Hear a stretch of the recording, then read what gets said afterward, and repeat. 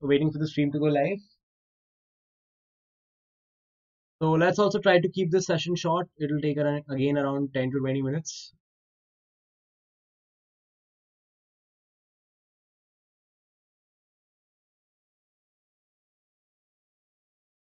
Right. So it's live now. You guys can hit the like button for this video. Welcome to Let's Crack NEET PG, the YouTube channel for Unacademy, where you have the top educators, quality content, and you are assured a great learning experience. My name is Chetanya Mittal. I am pursuing my MBBS from AIMS, New Delhi, All India Institute of Medical Sciences, right? And we'll be discussing the types of joints and their subtypes along with examples. That's very, very important, right? So if nothing else, this video will give you at least what you need to know about the types of joints. And we are doing this as Anatomy Pearls. So we are trying to do short videos of a few high yield concepts, right? So this is part of Unacademy's YouTube festival. We have done 6 videos. You are at the 7th video for today. So let's start. Please download the Unacademy Learning app and you can use my referral code Chetanya10 to unlock the free plan, right? When you unlock the free plan, once you do that, you will be able to access all the free content. I'll tell you what it is in a minute. And you have upcoming batches for the NEET PG examination. So we have started a morning and evening batch very recently. And if you feel you guys are late, it's no worries. You can watch the sessions as many times as you want. Just use the referral code SPCM and you will get a 10% off on your subscription, right? So Unacademy Combat is what you have to register for. And it's also a way to win free Unacademy Plus subscriptions. And you can also win Amazon gift vouchers. We're having a combat on Sunday. So these are the top educators, few of the top educators who are teaching live on Unacademy, and free live classes are being taken by a lot of educators here for you. So this is my Unacademy profile. You can go and check it out and you can see that there are so many classes that I've made, right? And then all the educators here, we're making plus courses for you. So you can see that you can enroll for these plus courses by taking a plus subscription. And you can also take advantage of free mock tests here, right? And you can, this is an old screenshot, but mock tests are continuously updated here for you guys to attempt. And comprehensive syllabus coverage is provided. You can see that we have upcoming courses at all times for every subject, right? There's usually a morning course and usually an evening course as well. So you can try and attempt those. So the easiest way to learn NEET PG online is Unacademy. The keyword for that is flexibility. It gives you the option of flexibility, right? So that's why you should go ahead with Unacademy. And you have the robust chat feature here on the Unacademy app with interactive polls and the ability to learn wherever you want. So just go ahead and install the Unacademy Learning app. So if you like it, you can take the subscription. There's a plus subscription and there's an iconic subscription. In the iconic subscription, you not only get the best of Unacademy, but you also get everything that is there in Prep Ladder. There are video lectures of all 19 subjects, all the question banks, all the rapid revision courses, along with printed notes, along with your printed notes. So Unacademy Plus versus Unacademy Iconic. If you don't have Prep Ladder, go with Iconic. Otherwise, take a plus subscription, right? So Unacademy Iconic 1-year plan is for 55,000. You will use my referral code Chetanya10. You will get 10% off here, right? And if you take a 2-year plan, you will use my referral code. You will get another 10% off here, and that can be your plan for a 2-year subscription, right? For plus, if you take the 1-year plan after discount, it is 24,750, and if you take the 2-year plan after discount, it is 36,000, right? This is how you can apply it, and this is how you can redeem your credits. So let's start with joints. Let's start with joints. How to go about joints. Okay. Hi, Sadiq. Good evening. Right. So now, what is the structural classification of joints is the first thing to know, right? It's based on what is the structure that is present in the joints. So there's fibra, it's fibrous joint. If it's having cartilage, it's a cartilaginous joint. And if there is synovial fluid, it's a synovial joint. Very simple, right? So fibrous joints are bones that are joined by fibrous tissue and they are generally immovable joints. So subtypes, now we'll come to the subtypes. The first subtype is the sutures. The first subtype is the sutures. They are the ones present in your cranium, right? So these are all the types of sutures. If you ask me honestly, you don't need to know each of these individual types, right? There's no need to know each of the individual types, but you should just know that all these sutures or all the joints that are present in the head and neck, they're mostly, except the temporomandibular joint and a few more, they're all going to be sutures, especially between your large bones here, right? The interparietal, the temporoparietal, the parieto-occipital, all of these are going to be sutures. Okay? One that you can remember is called as shin dialysis. Sometimes the question is asked, what is shin dialysis? So it's the joint between rostrum of sphenoid and ala of vomer. So it's a type of suture between them, right? Next, what is syndesmosis? These are basically interosseous ligaments. So these are fibrous joints where you have a ligament in between them or some tense membrane. So interosseous ligament, the example is inferior tibiofibular joint.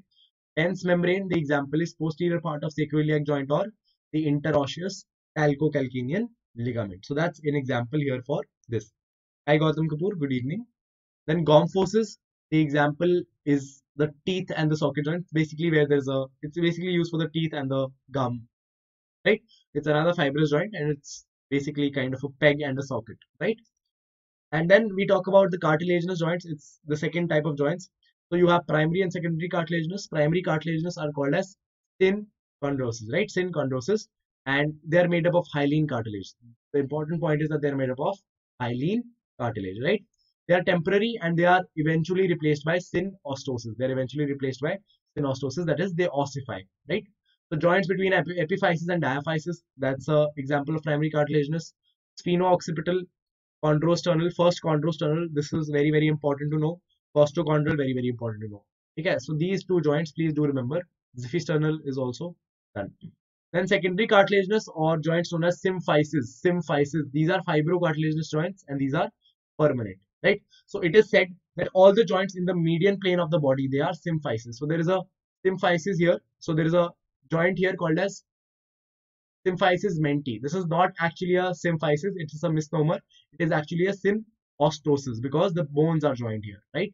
And these secondary cartilaginous joints, they usually occur in the median plane. They will allow some degree of movement. Example is your pubic symphysis, manobriosternal joint and intervertebral joint between the vertebral bodies. You can see all of these are spine joints. All of these are present in the midline of your body. All of these are midline joints. Type 3, synovial joints. So synovial joints, further they have further categories. First is the plain synovial joints where the articulating surfaces are absolutely plain and they will allow you gliding movements. Example are intercarpal, intertarsal joints between articular processes of vertebra which are zygapophysis and the cricothyroid. So these are synovial, plain synovial joints. There's a whole list. I'll tell you which ones to remember. Please remember interchondral joint. Okay. Here first remember intercarpal, intertarsal, zygapophysis and cricothyroid. Here you can remember interchondral, costovertebral, costotransverse, right? Acromioclavicular, carpometacarpal except the first carpometacarpal, tarsometatarsal, intermetacarpal, intermetatarsal, chondrosternal except the first chondrosternal, and sacroiliac joint. Okay, so basically all of these you have to remember. But see, once you study all these joints separately, it will be easy to memorize all of this. Right now, it will seem like a lot of information to process. Okay. Then you can also divide the joints on the basis of their degree of mobility. Thin arthroses are joints which have basically sutures, which are immobile. Amphiarthroses are slightly mobile. For example, the primary cartilaginous joints like symphysis. And diarthroses are completely mobile. Example, synovial joints.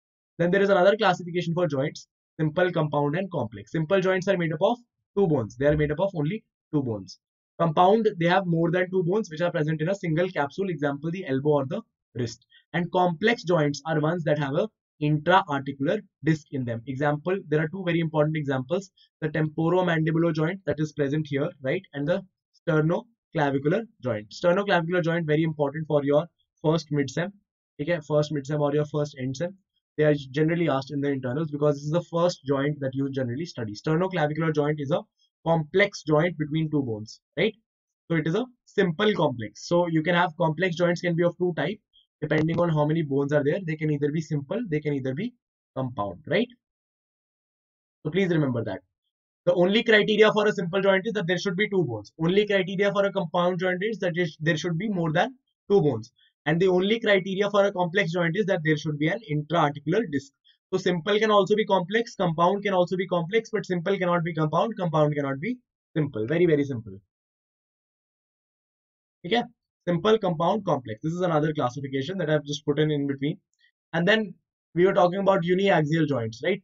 So first we talked about plain synovial joints, which they don't really have an axis. They are only allowing gliding movements. Then we talked about uniaxial joints. Now we are talking about uniaxial joints.